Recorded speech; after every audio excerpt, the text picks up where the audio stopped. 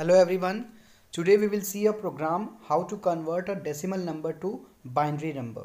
Okay, so we need to understand what is decimal number and what is binary number. The number which we use in our daily life, that is called decimal number, and binary number is used by the computer. Okay, and if you want to understand how to convert a decimal number to binary number, there is a separate video I have made for you all. The link will be given in the description box to you all. Okay, so let's see how can we make a Java program based on this. For that, let's start Notepad. Let's open an old program. Let's copy first few lines. Okay, so what we are going to do, we will take one input from user and we will convert that number into binary number. Okay, to the equivalent binary number, and we will display that. So let's declare some variables. Let's see how many variables that we need to have in this program. We need n for storing the number accepted by the user, so we will type int n. Okay, now next variable will be r, that will store the remainder. Then we will declare one long type of variable, because sometimes what happens when we convert a decimal into binary, the number of digits are more in binary number, so that's why we are taking it long here. Long b for storing the binary number, that will be the output of our program.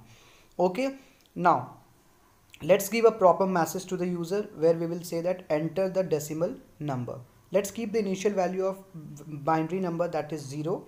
Okay, now I will remove the last two lines, that is for the two input we need to have only one input, so we will remove that, and we will give the message here enter the decimal number. Okay, so let's give the message enter the decimal number. After this, what we are going to do, we will run a for loop. Okay, and in for loop we will run the loop until the value of the number is greater than 0. Okay, so let's do that. Let's start the body of the loop. Okay, after giving the condition while n is greater than 0, means that loop will run till the value of n is more than 0. Then what we have to do, as we know that to convert a decimal number to binary, we divide it by 2. Okay, and then what remainder comes, again we continue the division work. So what we are going to write, n module 2, means when the number is divided by 2, what will be remainder, that will be stored in r. Okay, then what we need to do, we have to divide the number by 2, that is n is equal to n divided by 2. Let's write by using the shorthand operator, that is n divided equal to 2. Okay, let's see what will be the next step. Now after dividing, whatever the remainder we have got, that needs to be stored in the number b, that is binary number. For that, what we are going to do, we will write b equal to b plus, that is b plus equal to, and what the remainder is, the remainder is r, that we have got after the modulus work. Okay, then we will multiply it. Okay, so we need a variable here that we are going to declare. Let's declare here int I, and let's keep initial value as 1, because you know every time one place will be increased. Okay, for one place we will multiply by 10. For that, let's do here r into I. Okay, we will do what, r into I, and every time what we are going to do, we will increase the value of I by 10 times. So I is equal to I into 10. In this way, what will happen, when the loop closes, we will get the binary number. Okay, now what we are going to do, we will write here the message, the output message. Okay, the output has come in the variable b, that is of long type. So we are going to write here what, we will write the message the binary value of.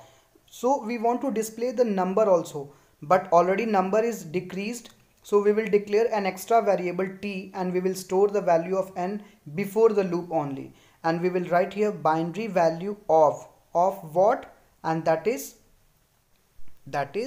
t. Okay, so binary value of t, because t is storing what, t is storing the inputted value, and then after we will give a space, we will put equal to sign, and where the binary converted number is stored, that is stored in a variable b, so we will write there concatenation operator and b. Okay, so in this way the output work is over. Let's close the main function, let's close the class. Okay, because our program is ready. After closing it, we will update the name of the class because it's old. We will write the class name here, convert. Let's give the name convert, and let's go to file and save option, and let's write the name convert.java. Let's go to save as type. Let's write there all files. Click on save button. Your program will be saved.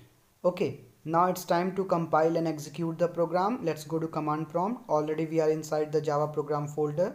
Let's compile the program. Java C convert.java, then Java convert. Enter the number 5. What is the answer? 101. In this way, you can enter any other value and you can check whether the answer is coming correct or not. Like, share and subscribe, and press the bell icon for the latest notification.